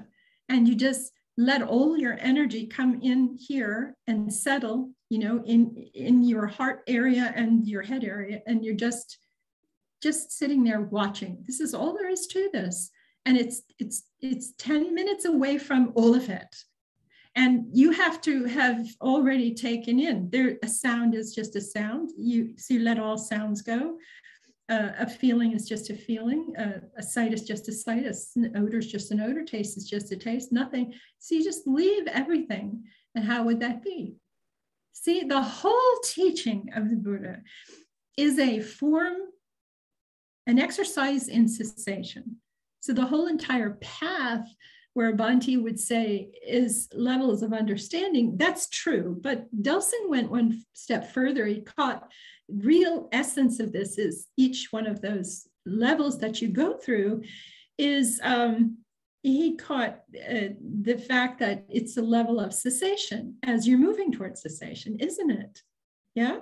So in the beginning of your practice, if you think of the whole exercise, I tried to boil it down once for people, and I said, when you're sitting in that closet, try to experience an experience of no experience. You see? See? And you've mastered already, if you're practicing TWIM, you've mastered already that when you start with a spiritual friend as a center point, and then, you know, you move to other people, when you did the other people and practiced that, you were merely quizzing your brain to see if it would do the same thing with repetitious people as it did with the first person, the first one. That's all you're doing. You're just trying to see, am I communicating yet with the brain? And actually, when you come out the other side of that, when you're finished, and then you start the directions, you are an advanced meditator at that point. You've gone farther at that point after the other people, and you move into starting to work with the directions, then most people have gone in 15 or 20 years of meditating. You are an advanced meditator. And so because you learn certain key pieces of information is what our training is about. For instance, in the case of the hindrances, teaching you exactly how they work. Why would anybody invent the dark night of the soul? And have you go online to read about these men who are stuck? I'm not making fun of them. I just wish that I could. I even went to one of their boards once and gave them the quotes from the suttas to where they were and said, go and read them. This is the nourishment for the hindrance is your personal careless attention. Samyutta Nikaya in the Bojjhanga Samyutta. Page 1591, start reading from there. And you'll get to a discussion, which is a wonderful title. In the first paragraph of the discussion is basically the title. This is an examination of the nourishment and the denourishment of a hindrance in direct relationship to the arising or non-arising of the 7 enlightenment factors. You can't be more clear than that, okay? So what does it take for each one of the 7 enlightenment factors to arise? And what will keep them from ever arising? That's the lesson, okay? And guess what? It's your personal attention. That is the food for the hindrance. Yeah, see? One time I had to keep, I told you, May, I taught one time about 35 or 40 retired military personnel. And I thought, what am I going to do when I walked in the room, all men, all retired military from Asia. So I played a game because I knew some of them. I had seen some information about them, and I knew it was going to be a four-time talk, 4 parts of the talk about hindrances. And when I saw who was coming, I just started to throw away my notes and design the whole thing based on the art of war. Sun Tzu's book, The Art of War. There are 10 chapters. And there's certain chapters in there about spying on the enemy to learn exactly who they are and to understand how they operate. And that that the sad part of war, Sun Tzu points out that the whole point of the book is to have a war and to win the war without a battle. So a lot of the book is how to win and outsmart everyone without confronting them, without any losses of life or destruction of resources and land and villages and things like that. That's what he was interested in doing. He was a peer of the Buddha. So you feel maybe they crisscrossed in information some, but same period. And so the one thing that was so fascinating about this thing to teach them about the hindrances was that in the art of war, it boils down to, coming around the mountain, we're on the other side and this army is coming around to attack us and we find out they're coming. What can we do? What should we do? And if they're already over here close and ready to attack, if we have a place we can stay where we're safe, the thing we can do to make it so nothing will work for them is to destroy their supply route. Is this not true? To destroy their supply route. So if this was happening in Laos during the Vietnam conflict, they were always blowing up this road. That's why I remembered this stuff, And so they're always blowing up the roads so they can't come in and give the Viet Cong this supplies from this one area. They kept destroying the supply route is what they kept trying to do. But anyway, the principle is if you destroy the food coming in and take away the food, the water, and everything they need in their ammunition, you have them stuck. And then you can let them go and hope they repair the road enough they can go back and not come over and destroy you. But this came about in a time where people were being very sloppy about war in the time of the Buddha and Sun Tzu also, because they were just, 5,000 here, 5,000 there, bang. And they were stupid. They were doing it at the time they should have been home planting the crops, or just before the harvest time came in, they were doing it. They didn't have any guidelines. Just these men were playing with toys, boys and their toys. What can you do? Boys and their toys grow up, you know? And so, you know, things haven't changed much in that respect. Boys and their toys, just terrible. Anyway, but anyway, the secret to the whole thing he found was to teach them how to outsmart the enemy. And if you took over a country, and I'll tell you who was kind of good at this. He was really rough at the front end, but overall running an empire was the Mongols. You know, who was it? Genghis Khan was a brilliant person. The way he figured the communication system, he had the Pony Express, you know, he had the Pony Express operating. He had passes through all the countries. It was horrible what they did when they first arrived, but they didn't destroy the resources, and they didn't destroy the value of the communities, and they flourished into cities and towns over the years that they were under the rule. Now the boys later on, his sons, you know, they made a mess of things, but that's life. But for the Khan himself, if you look into the organization of it, you should read about, who was it who came from Italy? You know, he went with his father and got stuck over there. Who is it? Who am I thinking of, May? It was, gosh, I'll think of it tomorrow. Marco Polo. Okay. Who is it? Marco Polo. There you go, Marco Polo. And that's why I'm here, okay? Marco Polo. And, you know, he gets over there. He was sucked into the Khan system and was working a lot with him and was there for a number of years. He really understood it. He wrote about it when he went back. And of course, nobody believed him. And that was another story. So anyway, we're done. Are we done? Is everybody happy? Anybody here have any questions? Anybody else? Sarah, you have a question? No? Okay. How's your leg? I want to ask you, how's your leg doing? Better? The swelling's gone down, and it's looking a lot less angry, but it's not healing at the moment. So they're looking into that. Oh, what a mess. I'm so sorry. Yeah, yeah, well, things come up. I'm going to go right. through a mess too. Mess is like part of life. It was life, and then there was the mess. Then life again, and more mess. But the water came. The water came. The water came. You know how excited I get about the water. Anyway, so let's say a prayer, and we will let this go. And I will see you guys, or any of you who want to come to the Wednesday class. We're going to try to continue a Wednesday class. I tell you one thing before we stop.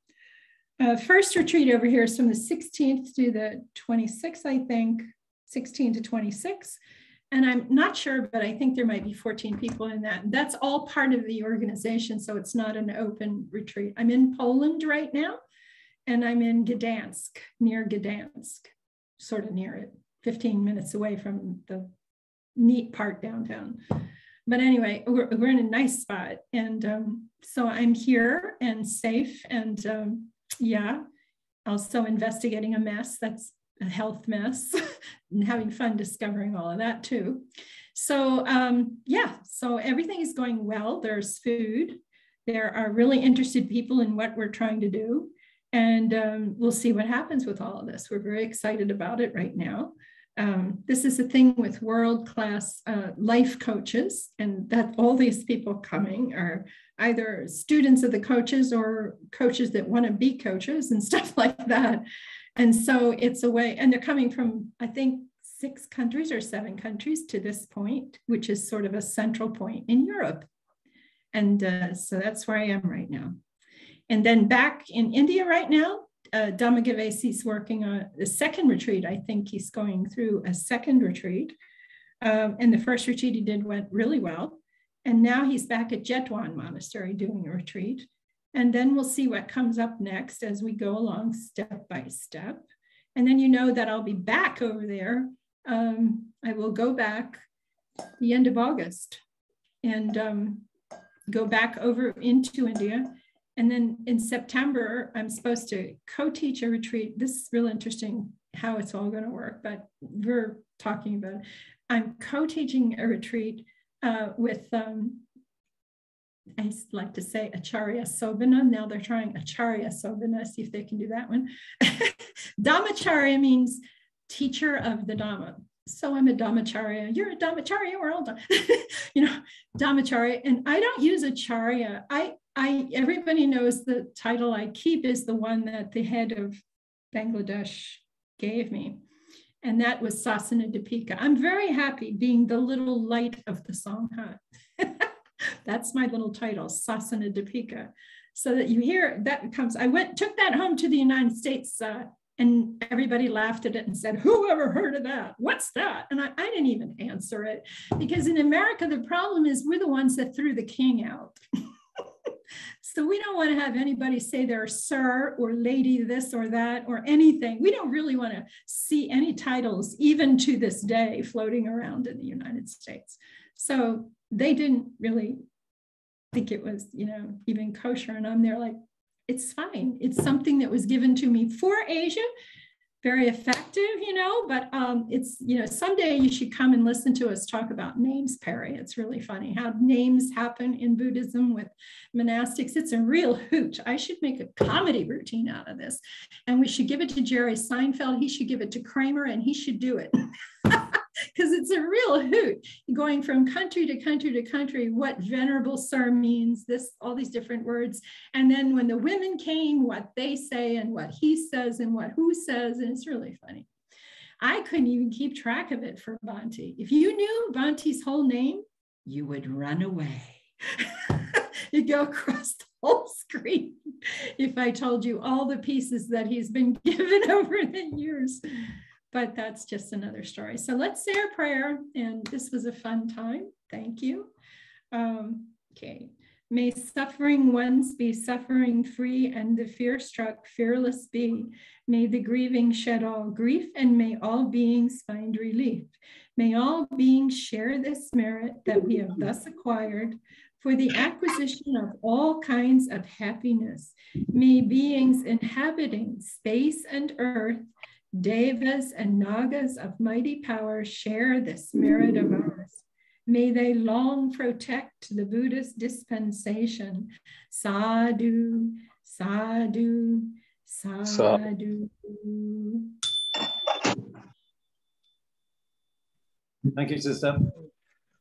Thank you. Bye-bye.